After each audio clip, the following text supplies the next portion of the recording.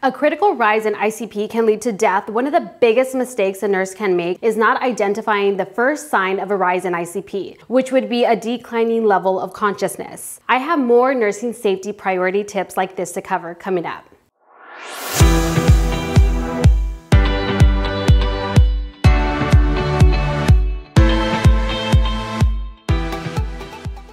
Hey, welcome back to my channel. If you're new here, my name is Christina. I am a bedside registered nurse. I am a working family nurse practitioner and a mama of two. This channel is geared to help make nursing easier on you.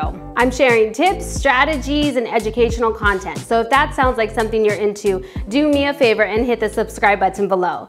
So let's break down what intracranial pressure means. Intra is within, cranial is the skull, and pressure is a rise in pressure. So the normal ICP reading is between 5 to 15 millimeters of mercury. Anything greater than 20 millimeters of mercury requires medical treatment. So when you think of increased ICP, you want to think of brain, blood, and CSF. Anytime any one of those are altered, it can increase the pressure within the brain. So when you have a rise in ICP, the cause can be from like vomiting, fever, head trauma, or a bleed, to name a few. When this happens, your Kelly-Monroe system kicks in. This is what regulates your pressures from your brain. So the CSF and the blood. Your CSF is what protects your brain, and the blood is what allows for oxygenation. So the Kelly-Monroe system helps decrease the pressure. However, just like anything, it can only help to a certain extent. After that, the rise in ICP can result in permanent damage. So if your pressures are greater than 20 millimeters of mercury, it can become a medical emergency and can lead to death if not addressed immediately.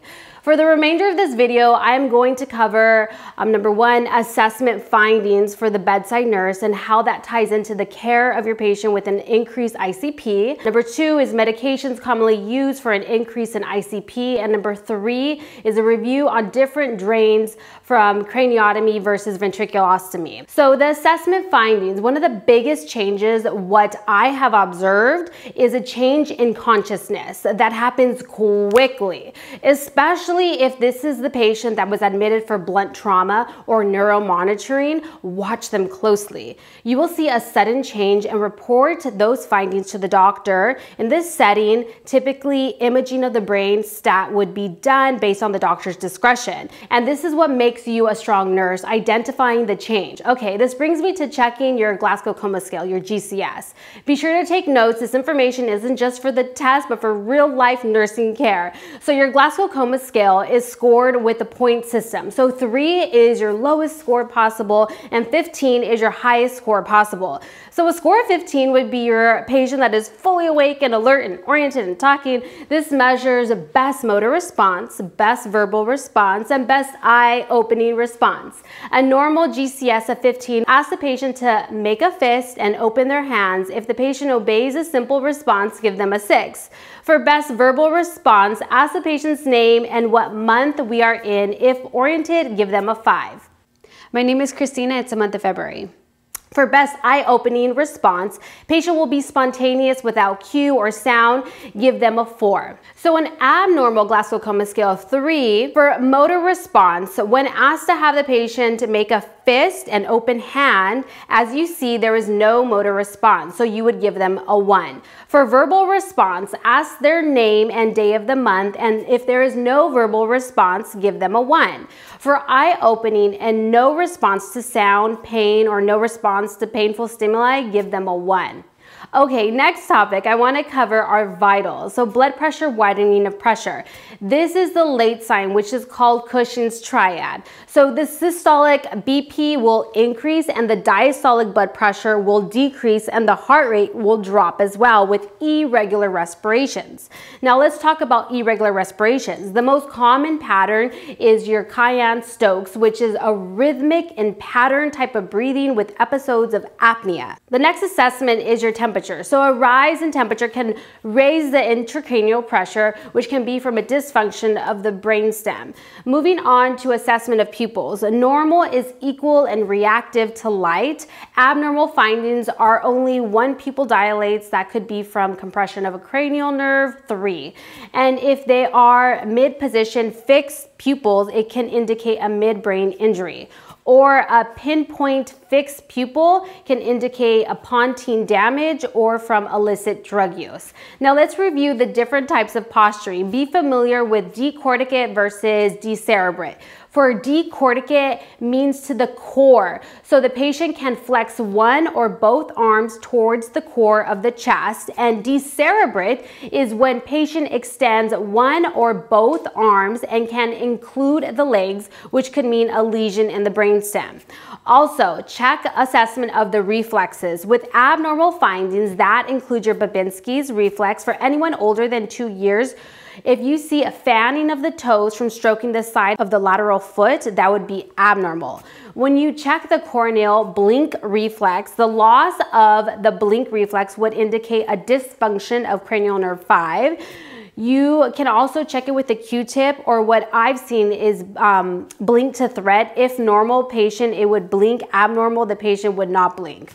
Or a loss of gag reflex would indicate the dysfunction of cranial nerve 9 and 10. If your patient is intubated, it can be determined when you suction with a yonker, or when you're doing oral care, you will not be able to elicit a gag reflex if it's absent. Medications for increased ICP would include like corticosteroids such as methylprednisone. It will help decrease the swelling of the brain. This med can increase the blood sugar, so you want to definitely monitor the blood sugars closely. Again, this is very likely a patient that would be on an insulin drip in an ICU setting. Anti-seizure meds such as Keppra, Vimpat will help decrease or prevent the occurrence of a seizure. You want to avoid a seizure because it increases cerebral blood flow and metabolic requirements. Also, antipyretics such as Tylenol, also known as Ofirmiv, if you're giving it IV, it helps reduce the fever. Muscle relaxants like methocarbamol, Flexeril are given to prevent shivering. Blood pressure medications are managed based on the parameters that the doctors specify for the neuro patient.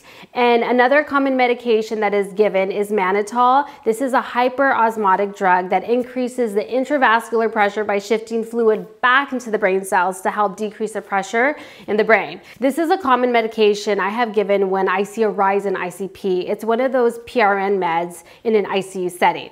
Now, how do we monitor ICP? We can monitor through a drain called a ventriculostomy. It is a catheter that sits in the ventricles of the brain, and the device will drain excess CSF from the head. Or you also have a craniotomy. This is a surgical removal of part of the skull, so the bone flap is temporarily removed to help alleviate pressure from the brain, and a device can be placed like a Codman is what I've used before in the past to help monitor the ICP. So look, we just talked about ICP that included abnormal assessment findings, medications to help reduce ICP pressure, and drains, but that brings up the question how to assess cranial nerve 3. So you definitely gotta watch this video next, where I will cover content on how to check cranial nerves 1 through 12. Click the screen to see it, and I'll see you in the next one. Take care.